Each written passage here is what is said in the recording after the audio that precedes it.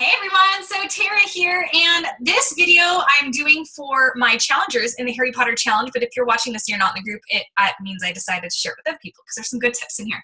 But this tip is going to have a Harry Potter theme to it. I've got my Hermione wand here. Check that out. I love it.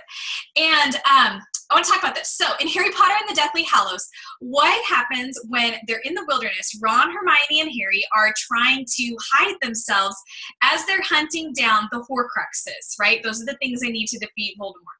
So they need to buy some time. So they're hiding. And there's snatchers that are out that are trying to find them so they can bring them to Voldemort and get a reward.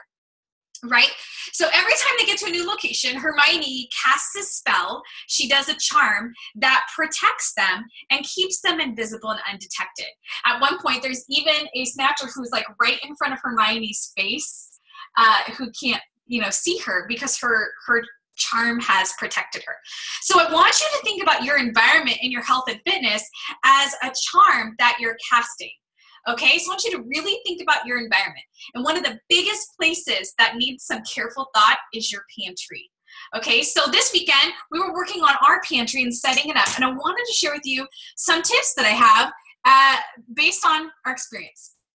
So as I'm walking from here to my office, which I do 1,000 times a day, right at the first inside part of the pantry is the thing that I see. And what I found was that all the chips and snacks and crackers and the things that might be calling my name were right here. And every single day, whether it was intentional or not, it went, do you want to eat this? And my brain went, do I want to eat it? And I had to think about it. Just because it was right there, you make far more decisions than you think. And I want you to think about your brain in terms of a muscle. So when you're lifting weights, right, and you're doing a certain number of reps, you get to a certain point where you simply can't do anymore, right? You can't. As hard as you try, your muscle is done. Well, your brain's like that. Every time that you give it an opportunity to make a decision, and there's research that supports this, every time you give it an opportunity to make a decision, do you want this?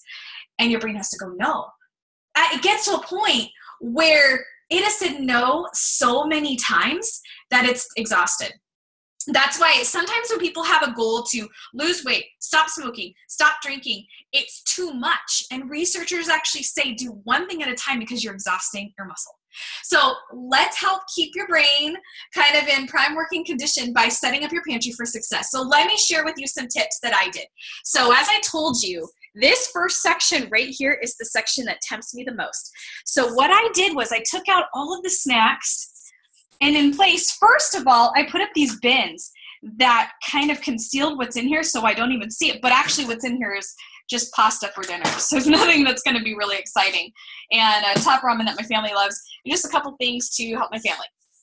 Like little meal prep stuff, right? Then up at the top here are cereals. Now I am scared about that corn Chex. We're going to see what happens there. I'm going to test it out because that is the cereal that calls my name. But just breakfast cereals that are easy to grab.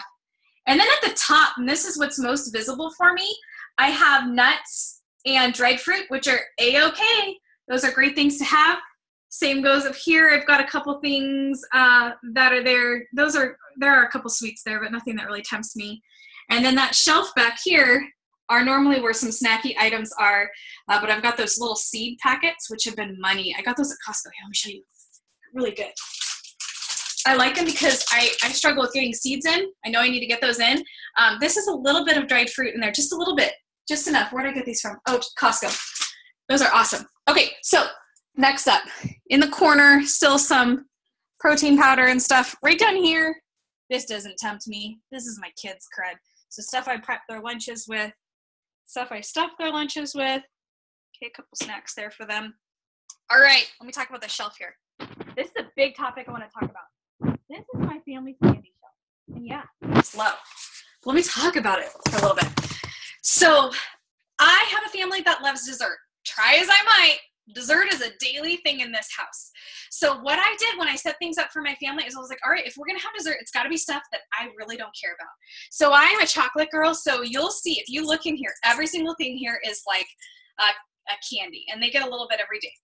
And I try to keep chocolate out of this section. Now, if I do have chocolate, I get Ghirardelli squares that are 70% chocolate, and I conceal them, or, I might put them up on these shelves somewhere where I'm not seeing it regularly, or it might be in a container like this, where I can't see it. By the way, I've got Quest bars in here for myself. But I try to keep it to where everything is out of sight so that my brain isn't constantly making those decisions.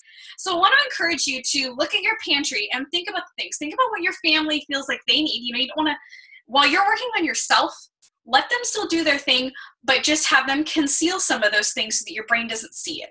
Right? I'm not saying they have to like go find a place in the house to hide it, but just put it in the bin somewhere where you can't see it and ask them to respect that. If not, you have a whole different discussion that you need to have with your family, right? Same goes for your fridge. If soda tempts you, I have my husband keep it in the trunk in the car. It stays cold for the most part of the year, and it's pretty nice. Or in the garage or something like that. Or if it's in the fridge, it's concealed so that every day that I'm opening, I'm not going, ooh, soda. Same goes for, gosh, anything. Like the refrigerator, I try to keep it appealing with healthy snacks. I always have clementines visible for me and things like that so that I have more healthy options. And if I'm snacking, the first place I have learned to go to, and it took making it a habit, is I go to my fridge before I come here. Because most of the things in here are things that are probably loaded with preservatives or something like that. I try to keep it pretty clean. But if I do come in, I'll grab a Quest bar or something like these nuts. So I hope that helps. I want to hear what kind of charms you're casting on your environment to make sure that you are really set up for success. Don't leave it up to sheer willpower alone, because I'm sorry, but that muscle's gonna fail you. I want to hear what you're doing to set things up. So comment below and let me know. Bye, everyone.